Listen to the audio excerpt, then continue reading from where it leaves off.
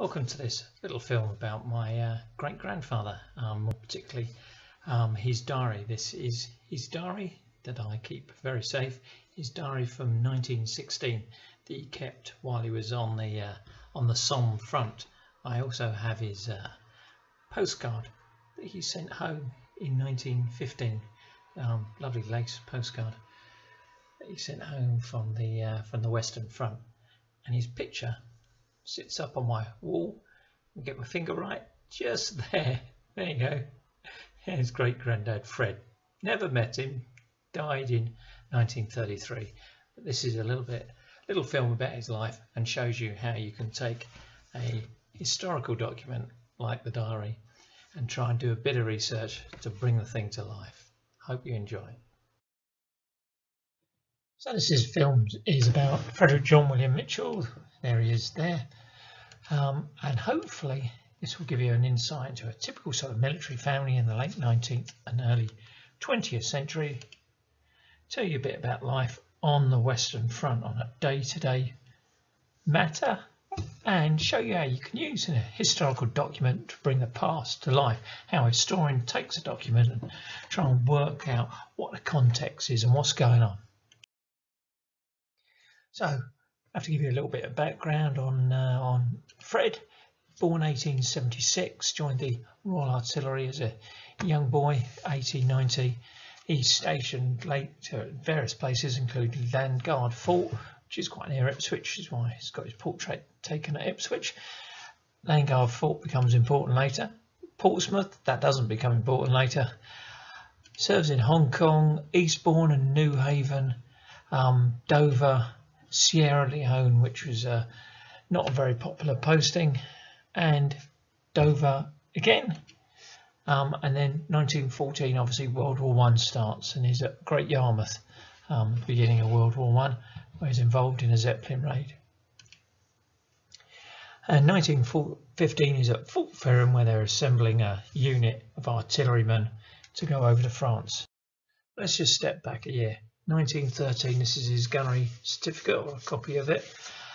They retrained the artillery. What they used to do, these big guns used to sort of fire and used to have big chocks behind the wheels, and the wheels rolled back up these chocks and then sort of back into the same position. When you fired it again, you weren't necessarily going to hit anything in the same direction. Then they started this quick firing method whereby they had big springs on the gun, and the barrel used to bash back and forth, and the rest of the gun stayed relatively stable, a bit like the suspension on your car. And it meant that once you got your gun aligned, you could fire again and again and again at the same spot. So if you got an observer watching where the shells are falling, they might go, left a bit, right a bit further, or drop the range a bit. And once they got it perfectly on where they're trying to fire at, you could just fire again and again and again. So this is a method, and they had to retrain all the artillerymen. World War I kicked off in 1914. 1915, he was out and he left for France. He'd been on the verge of retirement, and I'd been out to the site, and these are some old photos that I've stitched together showing the view. Just over the horizon was where the German lines were, and his gun was by those trees in a sort of middle distance next to the road. So they're behind a hill, so they're sort of hidden from the Germans. He went over as a battery quartermaster sergeant with the 16th Siege Battery, which is part of, along with the 15th, part of the 9th Heavy Artillery Brigade. There's about 150 in a battery. So the first 10 siege batteries are regular troops, 11 onwards, like Fred's, reservists, soldiers like him on the brink of retirement. And he's billeted in a small valley to the northwest of this little village in France called Salles-aux-Bois. And the guns were just to the southeast of the village, and he was billeted, as I say, on the northwest. And they're bombarding the German front line around Goncourt and Serres, which is about 1.5 miles or 2 kilometres away. So on the right hand side of the map, you can see the blue line, which is the British and Commonwealth front line, and the red line, which is the Germans, and obviously it was no man's land between the two. So Fred's firing at that piece of frontier in front of him. There's a lovely model I made of the howitzers. So, not a massive expert on guns, but I think I've got the right pictures here. So 15 to June 16, they got these 30 ton 6-inch howitzers, and howitzers fire shells high up in the air. They drop at a steep angle and they're good for blowing up fortified positions. At the beginning, the British and Commonwealth troops have 20 siege howitzers on the Somme front. He's later transferred to the 9th Siege Battery, just as the Battle of Somme's kicking off. They're armed with Mark I howitzers, and later in July they get these slightly lighter but better and more efficient howitzers, 26 ton 6 inches. And by the time the Battle of Somme kicks off, there's 104 howitzers, so it's 5 times as many. By November, he's sent home, and the battery is made up of 4 guns in 2 sections. There's 2 in each section, so he's in a section with 2 of these howitzers. So the diary. When he arrives in that sector, they're operating a live and let live system. By the end of the diary, there's preparations made for the big push, the Battle of the Somme, famous battle. The war diary of the 16th Siege Battery says on Christmas Day 1915 that a notice board was placed in front of the enemy trenches to the effect that they were going to range Saley on Christmas Day. What does that mean? Well, basically a German officer is told that the German artillery, you can have to fire some shells at Saley, and ranging is to make sure the guns are pointing so when they fire they'll immediately hit the village. So the German soldiers are thinking, well, that's not a nice thing to do on Christmas Day. Better warn the British, and they put a sign up saying, we've been told to fire at you, and so in an apologetic way. It's not quite at the truce of Christmas 1914, the famous truce where supposedly they played football in no man's land, but it's, you know, part of this sort of live and let live system of trying not to antagonise the enemy too much. So how did live and let live work? Well, basically, you fired when you knew when the enemy were under cover. You went out and relayed your barbed wire and moved supplies around in the dark. During the daytime, you generally stayed under cover. Breakfast, lunch and dinner, you knew where the enemy were because all the smoke rising out of where they were cooking their food.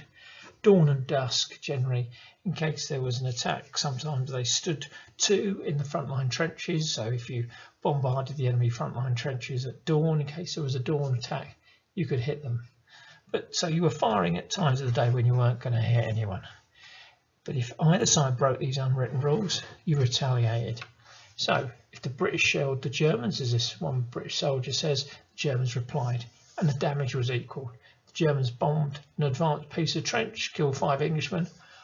Answering fire killed 5 Germans. Bombed means throwing grenades in all through World War I.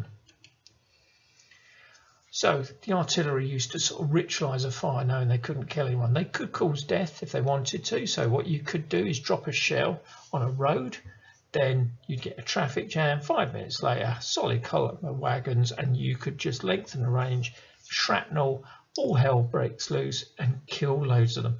So you knew how to kill the enemy, and you deliberately weren't doing it. Occasionally you get these artillery duels where people break the rules. And what we see as the diary goes on, we'll see it going from a live and let live system to actually trying to physically kill each other. So what ended? What they used to do was they used to try and fire them to avoid casualties so the enemy wouldn't fire back. But you start getting trench raids being ordered, and what trench raids is you go out at night, you have a club, you knock an enemy sentry over the head and drag him back to your lines, perhaps throw a couple of grenades around if you get caught, and leg it back, steal some enemy guns. And this called feuds and arguments, and put people sort of on edge. And vendettas grew up as your friend and your colleagues and your comrades were injured. So there's also the Germans were attacking British civilians. So they were using boats to shell coastal towns. They were dropping bombs from airships, and they were organising air raids using planes on towns like Dover and on London. If you are from there and you're reading about that, it makes you angry and makes you want to retaliate. So let's have a look at one of the entries in the diary. This is the 2nd of January, so his second entry, and this is the hardest one to translate because basically he's drunk, and you can see the handwriting on the left hand side is a bit bad. So every day he says what the weather's like. Fine in the morning, turned to rain later. Got up 7 AM, fine morning. 8:30 proceeded to Marrow to draw provisions. He goes to Marrow on the sidecar of a motorbike. 4 PM ride back, 4 letters to read, rather a nuisance to answer. 6 PM went and had a drink, ride back, cost 5 francs for nothing. I'm not sure what that means. 8:30 just go to desk to write a letter. 9:20 all safe, just going to write a letter. He's just said that. John had a French cabbage in his mouth. The handwriting there is very poor. I think he's been at the rum. 10 PM bed. January 3rd, fine morning. Batteries heavily bombarded the Germans. Heavy fire on the left. Germans very quiet. Weather still remained fine. 4:30 all quiet. Just going to write a letter. And everyone goes to bed. But bad night's rest disturbed by rats. Just shows how it's not exactly top level camping that they're doing out there. There's rats knocking about. So heavy rainstorm, heavy firing on our left. 2 airplanes over Saley. Anti-aircraft guns couldn't reach them. Airplanes over German lines. Shrapnel fired over the battery. Our airplanes drove off some Germans. 2 PM to 5 PM, heavy bombardment by our arty or artillery. 5 PM, all quiet, let's knock off and go to bed. There's lots of references to planes in Fred's diary. So the Germans fired shrapnel, which exploded, and so 11 o'clock they bombard. This is this thing, if you break the rules, you get fired back at. We can match the references to planes to the Royal Flying Corps records, so that it seems that the British planes were the BE-2C in this on this day, and the BE-2C can be seen at the bottom left there. Stable, nice, stable plane, good for spotting, terrible for aerial combat. And the German was a Fokker. Now the Fokkers, that's a monoplane, and the Germans had an interrupting gear, so they could fire their machine gun through the propeller without blowing the propeller off. And it made the German planes rather dangerous and sort of better than the British planes. So drive them off was a good thing. 6 PM, don't do all day, a bit rough. Troops turned in at 9 PM. 9:30 our battery open fire, 12 noon finish. This is going to have no effect. Then the heavy batteries start bombarding them. 2 PM finish. All quiet the remainder of the day. You're not going to hear anyone. Everyone's going to be undercover during these times. 9:30 to 12, everyone stops for lunch. 1:30 to 2, firing. Partly might be a shell shortage, but it's just there. This is a live and let live system. This is a pretending to fight. 12th of January, 3 AM, heavy explosions on our left. That's quite rare. This is happening in the dark. 7 AM, 2 of our aeroplanes dropped bombs on the German frontline trenches. So 8 AM, the Germans are shelling our 2 planes. They fire 300 rounds, never hit them. 9 AM, the planes return safe. 10, 5 planes over German trenches. Noon, our field batteries firing on the Germans. 12:30, all return safe. Turning cold. 4:45, planes flying over the Germans, but their aim is very bad. So these planes, it's a new part of warfare, and he's very interested in it, and he's writing it down all the time. 18th of January. 6 AM, heavy firing still continues. Now this firing very early in the morning is quite dangerous because people might be out and about or getting breakfast and so forth. 9 AM ceases. 11 AM our battery open fire on the German trenches. Germans replied by light guns, but their shells dropped short. 19th of January. He tells us that 12 months ago that day he was bombed at Great Yarmouth by Zeppelins. So this is quite a significant event. The German Navy had bombed Great Yarmouth in August before Fred arrived, but on the night, the 20th of January 1915, Germans did their first airship raid over Britain. Now remember, this is in wars previously, modern European wars, armies met each other in a field and fought it out. Deliberately targeting towns and blowing up civilians was illegal then, it's illegal now. And I've seen history being taught in the classrooms in Britain, and everyone saying, oh, there's, you know, British stories of Germans attacking civilians is propaganda, and there is a lot of propaganda and a lot of rubbish put out by the British government in World War I. But it is entirely true that this is the first war where civilians are attacked, and it's German High Command that do it. They are getting big cannons and firing shells at Paris. They are launching airship raids on towns. They are getting their boats and going up and bombarding Great Yarmouth and Scarborough and Whitby and Hartlepool.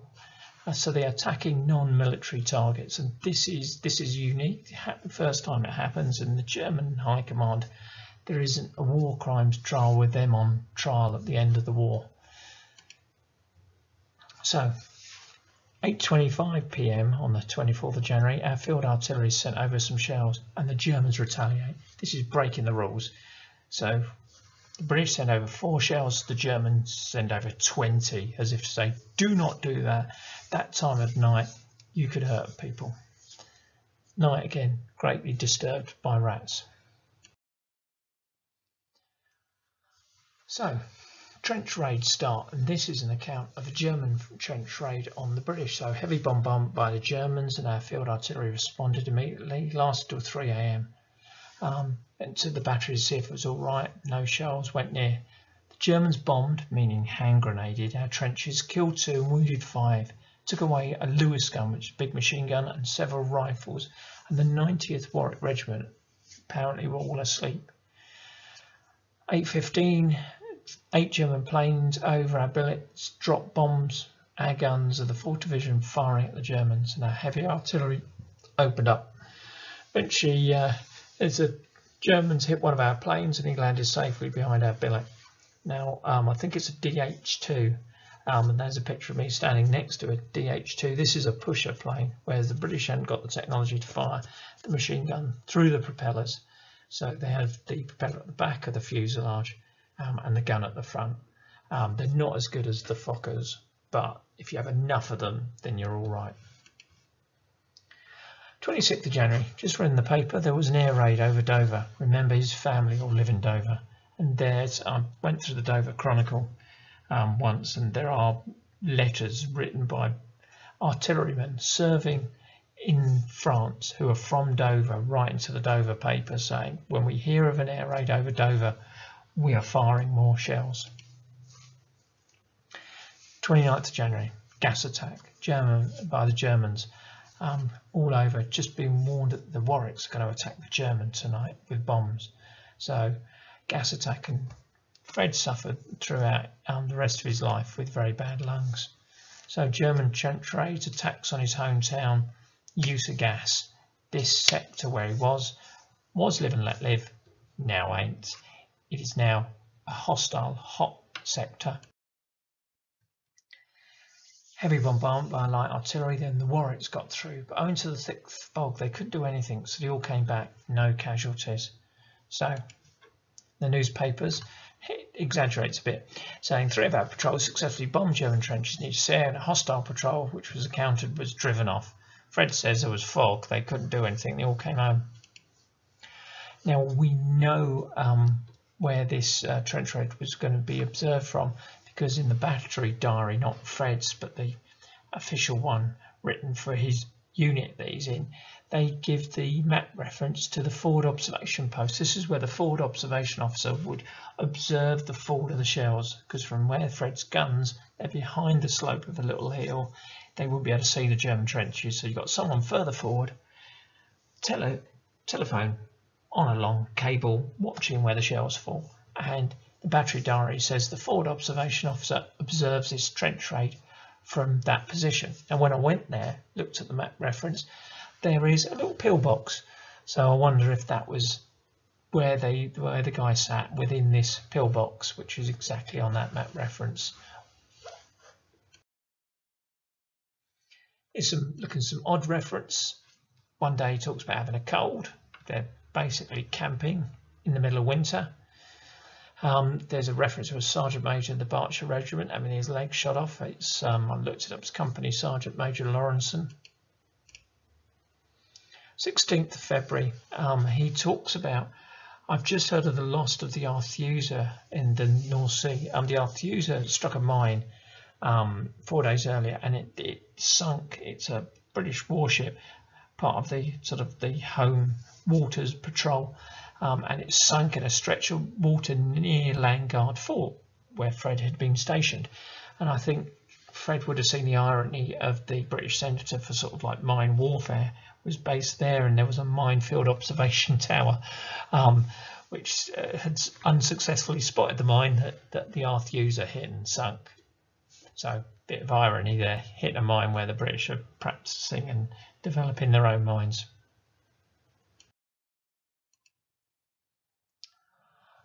Other odd reference, German aeroplane flying over the billets and dropping bombs. 24th February, goes to see the Royal Artillery Band play at Courcelles this afternoon, so we did get a bit of relaxation. 25th of February, blizzard. 20th of March, nearly hit by shrapnel. Shrapnel is bits of metal where they've got shells that are designed to blow apart when they blow up. 11 AM, Germans replied, but all shells fell on the plane onto a dummy battery. German airplane came and dropped a bomb, killing a woman and an artilleryman and wounded 3 soldiers. Our aircraft guns brought down the aeroplane, and both pilot and observer was killed. So there's dummy batteries, there's pretend batteries, and the idea is that from the air the Germans will think it's a real set of guns and start firing and wasting shells on that. And there's looks like there's a woman in the village, whether she's a nurse or whether she lives there, I don't know. Wind very gusty, difficult for our airplanes to get about. Remember, these are quite flimsy machines. Another reference to a trench raid. 23rd of March, our artillery started very heavy bombardment. Our infantry territories went across the German trenches, bombed them out. Casualties very slight, and we captured some Germans. And this is also mentioned in the newspapers. Our troops carried out 2 successful raids against the enemy trenches. 1 prisoner captured and 3 dugouts full of Germans bombarded and blown in. The diary sort of peters out. It doesn't keep it for a whole year. So these are some of the final entries. It becomes quite scattered, the entries. So there's days where he doesn't write anything. 9th of April. Bombardier Williams, gunner Atkinson and Budgeon seriously wounded by a German 5.9-inch shell bursting over their billet. 27th of May, Germans heavily bombarded us, had a very narrow escape from a German shell. 28th of May, 11 PM, Germans got up to our trenches and tried to bomb infantry but failed. We heavily bombarded them. So these are the last entries up to the 28th of May. There's a few pages missing from late December, and then you go into the bit at the back of the diary where you can write notes, the memoranda, and it starts with this line, the whole of the battery, suggesting that he'd written other stuff and we've lost those pages. So what the whole of the battery, I don't know. And it gives he sort of summarises some later events. You keep saying March when he means April, and I've checked against other documents, it's definitely April because he was writing his diary on the 7th of March. 12 non-commissioned officers and men arrived from the left aft battery to dig in new gun pits. Men of the West Yorkshire Regiment helping dig new gun emplacements. As the officer in charge of his battery changes to a Captain Forbes. German aeroplane dropped about 30 yards from my tent.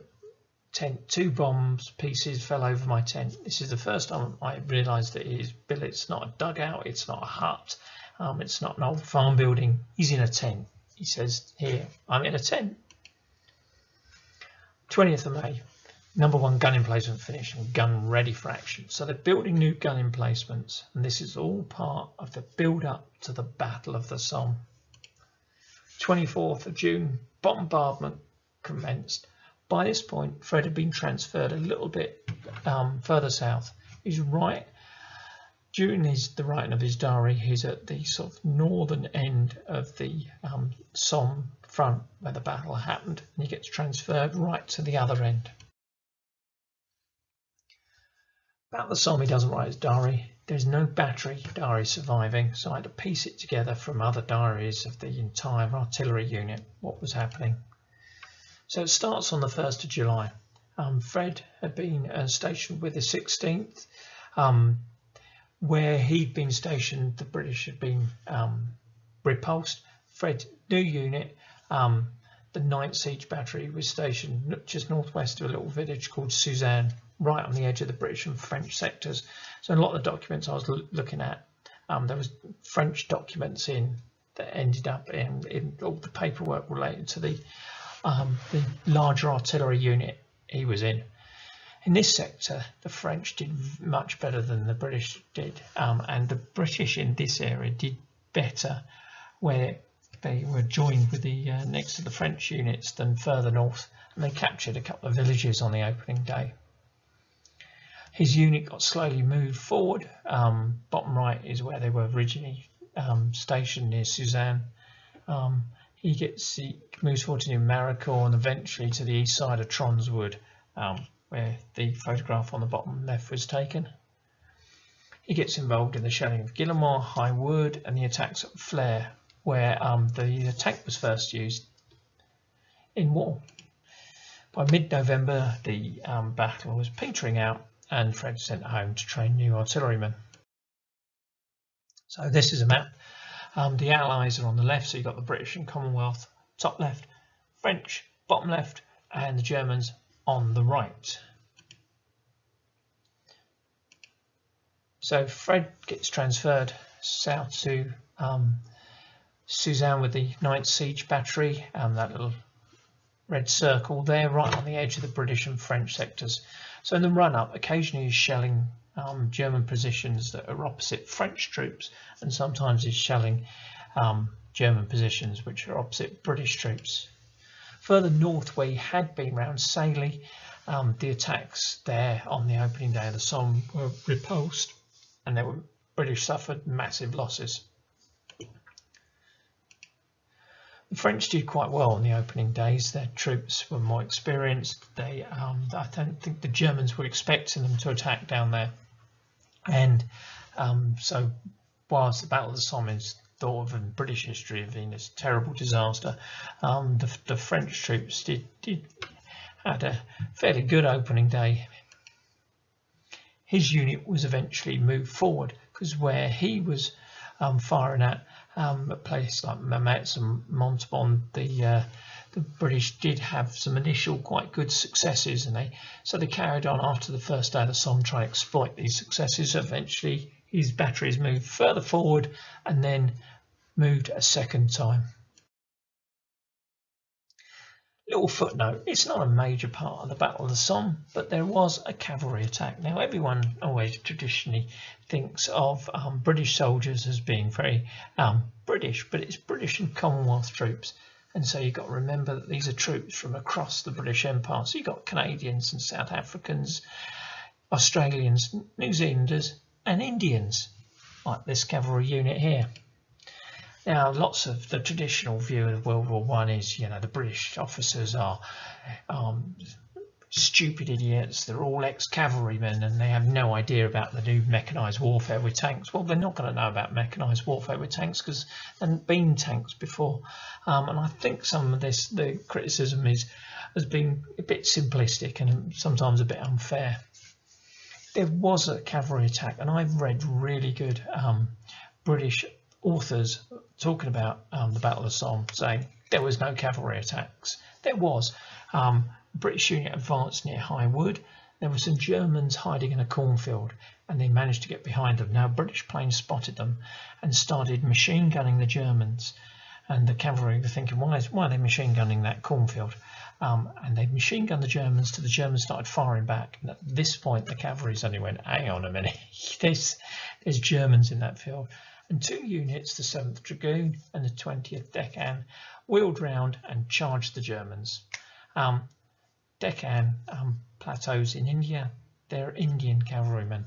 So that's why there's a picture there of those Indian cavalrymen who, on the one little bit, on one minor sort of incident on the Battle of the Somme, did a cavalry charge, successfully saved the day. The trouble is with the Somme is the like all bits of the Western Front, it was really difficult getting the cavalry up. So every time you looked like you made a breakthrough, by the time you got the cavalry up, the enemy had blocked the gap. They'd been there earlier, perhaps they could have taken High Wood, and there was horrendous fighting to take High Wood, which had been a shame.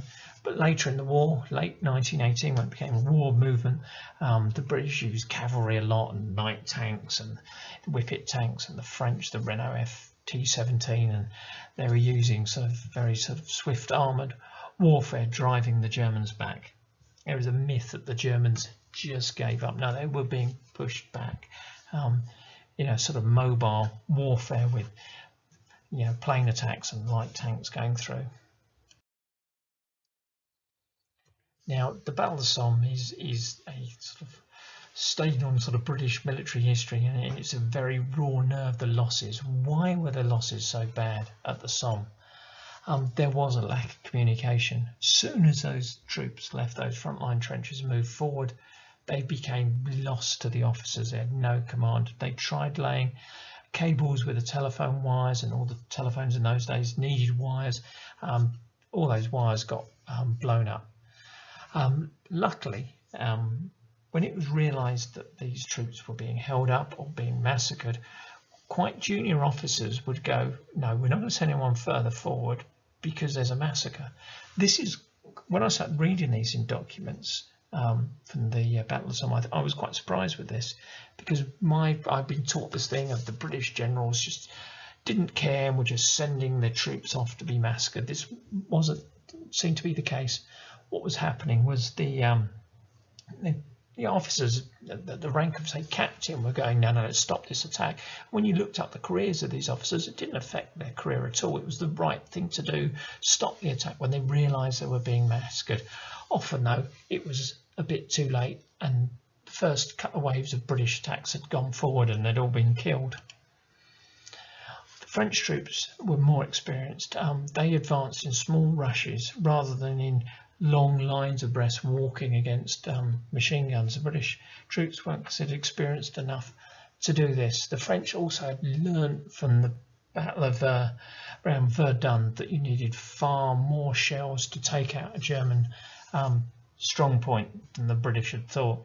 And it may be one of the reasons why the British did well in the area next to the French front line, was because they were working with the French artillery and had learnt some of these lessons that you needed to fire more shells by heavier guns more accurately to hit the German and wipe out the German deeper bunkers. Otherwise, as soon as the shelling stops, the Germans go out with the machine guns and just mows down your advancing infantry. It's often thought of the Somme as just stupid British generals, but the German generals didn't exactly cover themselves at glory either. They kept doing pointless counterattacks, and these pointless counterattacks were, a trench is a hole in the ground. You lose that hole in the ground, you have a middle line, a reserve line, you just retreat back to your reserve line. So all the enemy's captured is a hole in the ground. The Germans kept doing these counterattacks, which were entirely pointless. So the British would plan an attack, but the Germans would in the afternoon do this ad hoc counterattack that caused them massive losses. They were on the defensive. The British had horrendous losses on the first day of the Somme. At the end of the battle, the British losses should have been much, much higher than the German ones, and they weren't, because of these constant pointless counterattacks by German generals who should have just gone, well, all they've captured is a hole in the ground, and suffered loads of casualties. The British generals did drag on the battle. There was some quite good gains in the south, opposite where Fred was, Mehmet and Montauban, and they tried to exploit them and just drag the battle on. There's no strategic purpose there. They're not making a breakthrough. It's just like, oh, the front is moving, so let's just keep going on, and dragged on into November, into the mud, and it just led to further death and suffering. So these are all the reasons why there were so many casualties and so many losses on the opening day. Marching line abreast at walking place against machine guns was never gonna end well. So what happened in Fred's later life? There's Fred holding my Uncle Ken as a little boy. In the January Ordnance, he got the Distinguished Conduct Medal. The Distinguished Conduct Medal you get for just good service. It doesn't, it's not from a specific action. 1919, he gets discharged. He works at various places. He works as an army pay officer because he's a trusted person once he's left the army. Also as an armaments officer. Now this is a job looking after the explosives in a big battery at Landguard battery, which is just to the east of Dover Castle. I think there's a cafe there, and the heliport for the Coast Guard is now based there.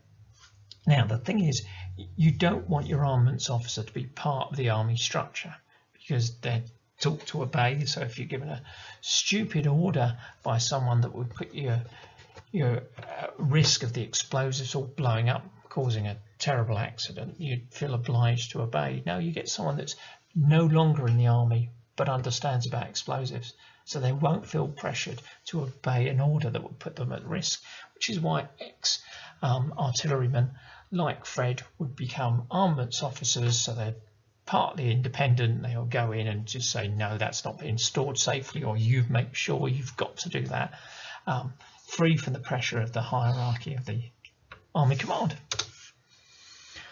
Died 1933, he's just 57. Apparently his lungs never really recovered from the gas attacks on the Western Front, and he's buried in St James's Cemetery in Dover, and that's his grave. Thanks for listening to this little film. Hope you find it enjoyable and a bit educational. Like and subscribe.